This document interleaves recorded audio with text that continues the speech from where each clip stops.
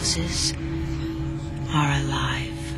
If we're quiet, if we listen, we can hear houses breathe. We say haunted, but we mean the house has gone insane.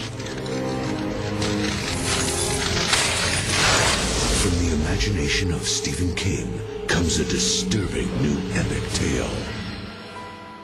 There are rumors that you're planning a scientific investigation of Rose Red this summer, a sort of psychic field trip. Is that true?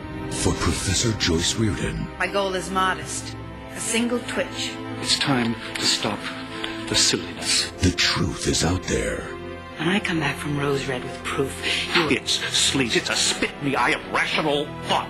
Now she has assembled a team of gifted psychics Hello, are you the group? I think we're ready. to unravel the secret Waking up Rose Red is not a good idea. Rose Red is a dangerous place.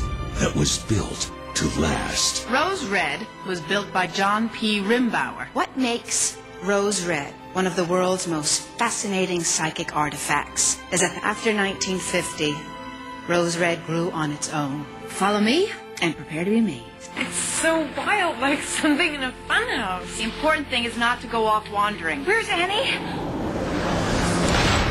You wanted this place to wake up. I'd say you've been successful. If some houses are born bad, Annie, what is it?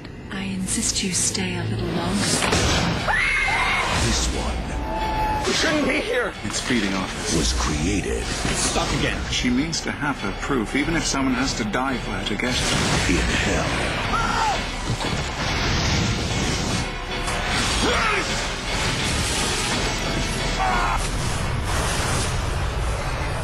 Stephen King's Rose Red.